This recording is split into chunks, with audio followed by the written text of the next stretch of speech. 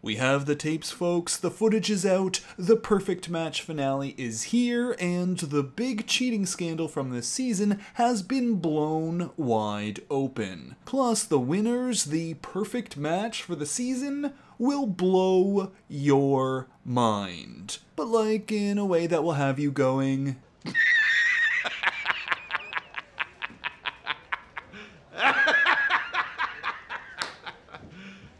You serious? So essentially, where the last bit of episodes left off, Harry and Jess here were in absolute disarray. Mostly because of an event that happened where all the men and women were separated so that new people could come in and test the waters with them, while everyone's current matches weren't there to spoil the fun. And it was at that event where Melinda here swears that Harry kissed her and said stuff like, Are you ready for some babies? I put a baby in you.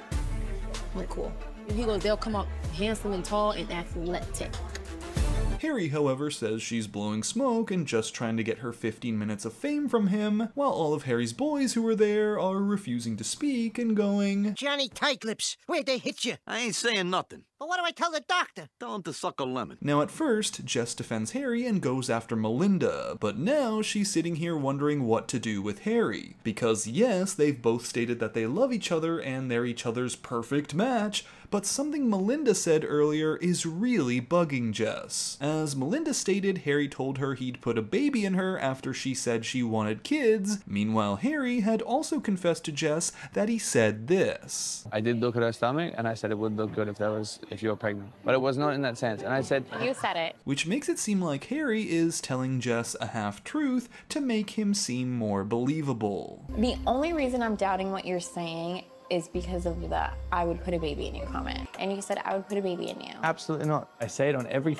podcast. There's nothing worse than someone only telling you half the truth, just enough to cover their ass. So Jess just can't move forward. She does not want to be humiliated, and she does not want to be in a relationship where she's constantly questioning her man. I have to stand on what I believe in and what's important to me.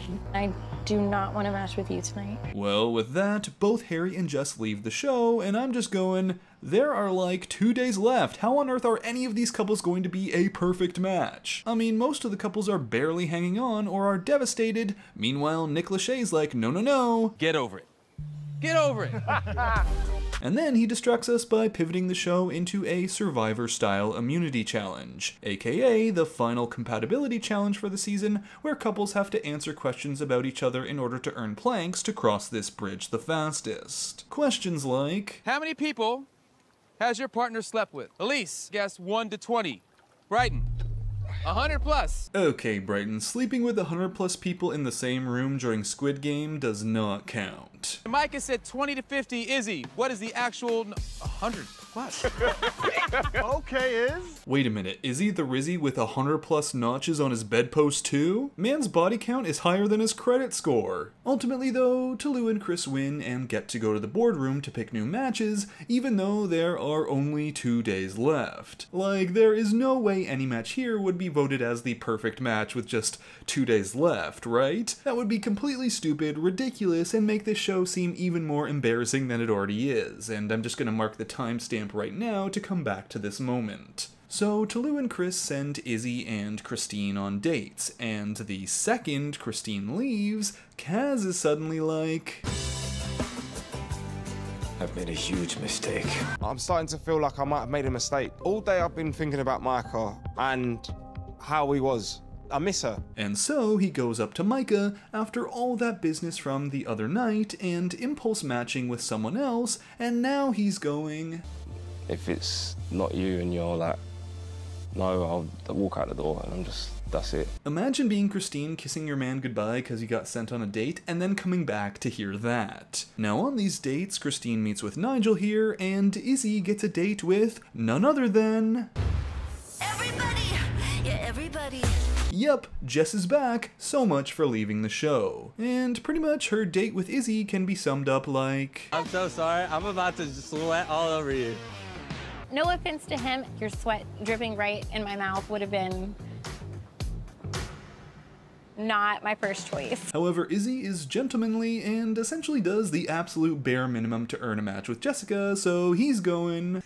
Minimum champion! Like, I wasn't uncomfortable with us being as close as we were. The next morning. We feel, after talking, we agreed that it's best for us to unmatch. And well, basically all the couples are still in disarray. Christine is infuriated with Kaz, who now has rematched with Micah, so she matches with Nigel. Steven and Alara have a brief fight over Steven wanting to play Spin the Bottle. Chris and Talou are working back from Chris's transgressions the other day, and Brighton and Elise have been together for like one night. So the show, for the final day, sends everyone out on nice romantic dates where we hear such beautiful sentiments like, talking about the future together, it kind of made me a little bit hard, I'm not gonna lie. But after Steven and Alara confess their love for each other, I just haven't had anyone that treats me the way you have, and I just appreciate you a lot.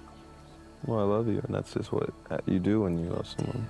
I'm thinking people are for sure going to vote them for perfect match, right? I mean, of all the ludicrous outcomes here, this is the least ludicrous. Otherwise, maybe Talou and Chris? So, it's now the big moment. Time to crown the Season 2 perfect match in this final tribal council. And as people make their cases as to why they should win, others have some drama to get off their chest. Sorry, Talou, I love you. Here it comes. I have something to say about your man, though. My issue was the deception and the lying. It was one of the biggest reasons why you sent me home that night, and I wasn't able to meet anybody else in the house. Okay. Wow, bro really got called out for being deceptive and went, Oh, okay. I matched with Dominique night one. We just didn't get along. I feel like she maybe doesn't challenge your ego. You're maybe a little bit attracted to egotistical men. Hey, I mean, while Harry here is really coming in acting like the penitent man to try and get Jessica back, certainly Brighton is like ego personified. However, the man who takes the most heat this night is Kaz. Christine said to me that she wanted an alpha. Obviously, she's kind of just gone with the opposite. Just don't confuse like my kindness and humbleness for not being an alpha. Period. Speak your truth. I don't know, call it intuition, but something tells me there aren't going to be a lot of votes for Kaz and Micah tonight. I mean, I think you're the biggest scammer sitting here today. And if there's anybody that you would make a perfect match with, better than anybody else, it'd be the devil himself. So that's all I have to say. And I mean, tempers are out there. Even Steven and Alara take some heat. What's your take on their relationship? Yeah, so I'm gonna keep it real. I'm not gonna keep it too nice. I hope you guys enjoy it while it lasts. So I said my truth. So this leaves a lot of questions as to who's going to be getting the votes tonight. But before we get to that, Harry comes forward to speak and apologize to Jess. And as he does so, the show dishes the tapes. The smoking gun they had this whole time on everything that happened with Melinda. I get you pregnant. You mean pregnant? I'm 30. I could go for a few babies. Treacherous kiss. I wanted to just dog your face out. Oh yeah, I want to you. What? Knew it. Stop. Like many of y'all in the comments theorized, the reason they didn't have exact footage of the big kiss was because they went near the bathrooms where the crew is not allowed to film. Did you guys get footage of me and Melinda kissing or no? I didn't mean to do it. So essentially, as it comes down to it, the story for how everyone votes for the perfect match winner can be summed up by this moment. You know what? You guys all suck. And when they do announce the winner, I was actually floored. Winning by just one vote, you all have chosen the perfect match. Christine and Nigel.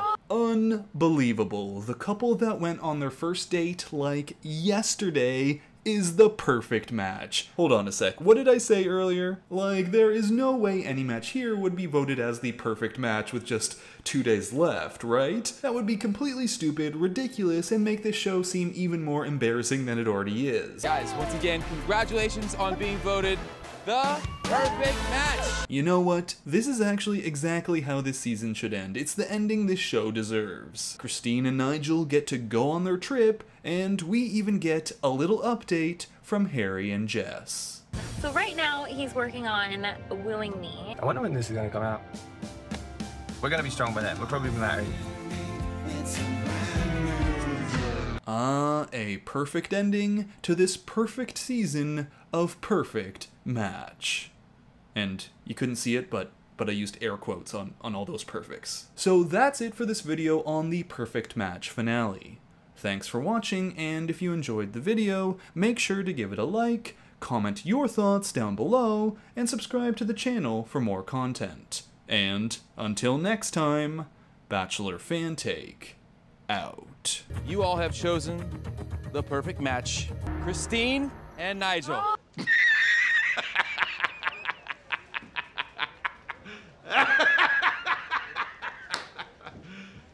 You serious?